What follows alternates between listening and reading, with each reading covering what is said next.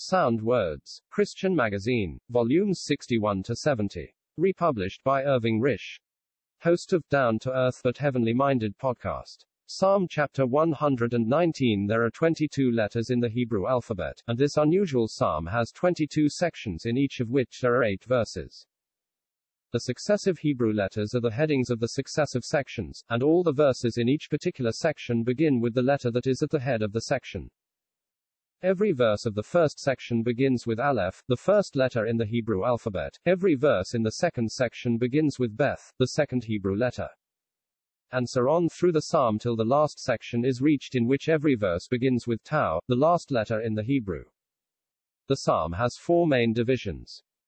From verse 1 to verse 72, the psalmist is occupied with God's word in relation to his pathway, his conditions of life, his desires, his testimony, his enemies, his companions, and his affections. In verses 73 to 96, he speaks of the loving kindness and power of Jehovah. In verses 97 to 144, it is the effectual working of God's word in the soul of his servant. And in the remaining verses we have the cries of the righteous to Jehovah for his salvation, while trusting in his word. We must ever bear in mind that the writer of the psalm had not the light of Christianity, though there is much in it for the help and delight of those with the full knowledge that the New Testament gives.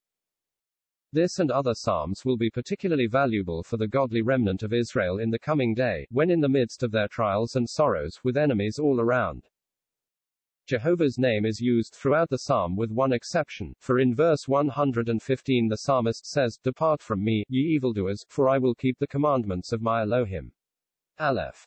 Verses 1 to 8. The psalm opens with the blessedness of the godly who walk in the ways of Jehovah, seeking him with the whole heart. Those who walk in obedience to God's word will never be ashamed, they will ever be thankful to Jehovah and be kept by him. Beth. Verses 9 to 16. Heeding God's word will keep the young man clean, and hiding his word in the heart will keep us from straying and from sin. As taught of the Lord, the saint will be able to manifest God's word which he has learned to value, and upon which he meditates. Gimel. Verses 17 to 24. The knowledge of the Lord in the heart separates the godly from all that is contrary to his name.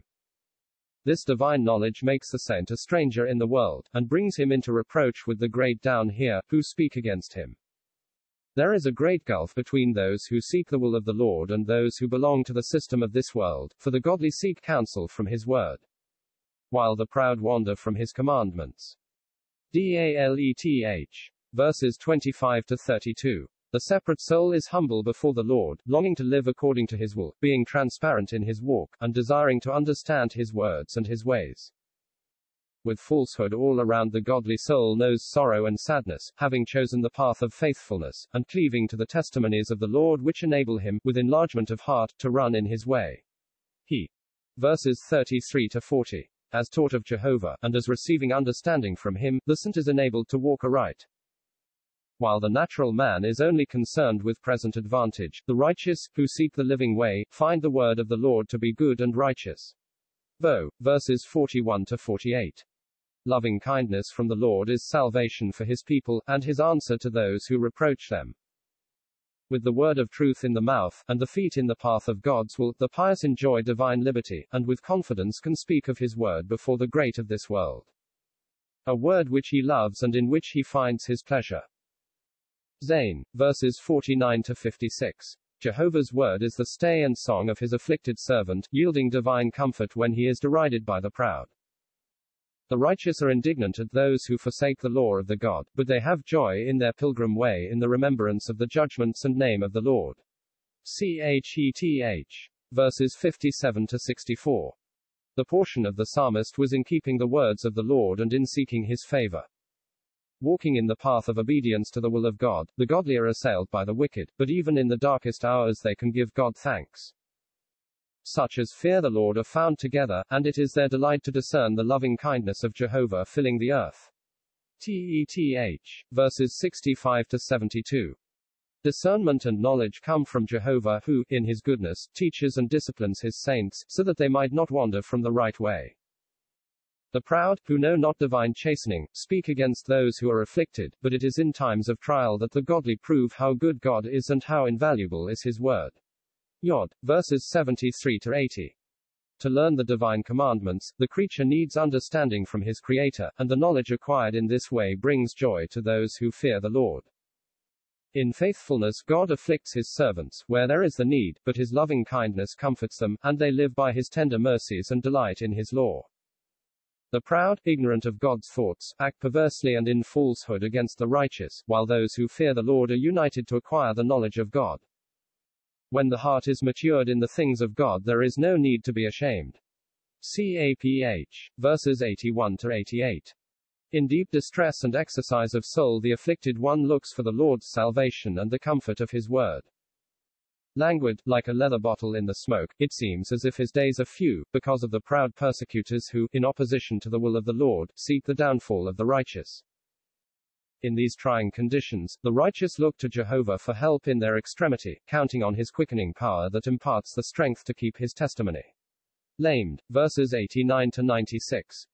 What comfort and rest of heart for the saints to know that the word of the Lord is unmovable and heavenly, and that he is ever faithful, everything down here being under his control and serving his will. It is this stable, heavenly word that is the preserving power of the righteous where the wicked seek their destruction, the word of him to whom they belong and who is their Savior. Amidst all the imperfections around, it is blessed to realize that God's word gives light and help for everything we have to meet. Mem. Verses 97 to 104. Meditating on God's word, which the psalmist loved, made him wiser than his ever-present foes, and gave him more understanding than his teachers and the aged, and the divine words, which to the righteous are sweeter than honey, keep the feet from every evil and false path. None. Verses 105 to 112. Amidst the darkness of a world that knows not God, his word shows the path to be taken, and preserves the steps of those who trust him. Afflictions, foes and snares may abound, but the Lord preserves his own, directing their way for his pleasure, and enabling them to praise him. Psalmech. Verses 113 to 120. Love of Jehovah's law caused the righteous to hate all given to double-mindedness and evildoing, for all who feared the Lord observed the commandments of God, and counted on him to protect and uphold them amidst the evildoers, and to deal justly with the deceit and falsehood. An. Verses 121 to 128. When the proud oppressed him, the servant of the Lord looked for his salvation, his loving kindness, and the knowledge of his word to give him understanding of his testimonies. Feeling the time had come for Jehovah to intervene against the lawless, the righteous pleads his love and very high valuation of the law despised by those who took their own false way. Verses 129 to 136. The testimonies of the Lord, so wonderful in the eyes of the saints, gave them light and understanding. The desires were for Jehovah and his words, that they might be the recipients of his favor, be established in the goings, and be delivered from the iniquity and oppression of men. Longing for the face of the Lord to shine upon them, they had great sorrow in beholding the disobedience of those who turned from his law. Tzade. Verses 137 to 144. Righteousness is prominent in this section, where Jehovah is spoken of as righteous, and his righteousness everlasting. His judgments too are righteous, and his testimonies are commanded in righteousness, being forever. The servant of the Lord was exceedingly zealous for his word, and he loved his words which are very pure, delighting in his law, and desiring the understanding that would make life worthwhile for him. Koph. Verses 145 to 152. The feelings of the godly remnant of Israel are expressed by Jehovah's servant crying to him for an answer to their pleadings, and for his salvation. In the darkness of the night they hope in God's word, and count upon his loving kindness. If the enemy has drawn nigh, there is confidence that Jehovah is near, and that his word can be relied on at all times. Resh. Verses 153 to 160. Here the cry is for deliverance from affliction, for the Lord to plead the cause of the righteous, and for redemption. 3 times over, verses 154, 156, 159, there is the cry to be quickened, that life in the power of God's word might be practically realized. When the Lord intervenes on behalf of his people, the wicked who have persecuted, oppressed and dealt treacherously, will not be spared.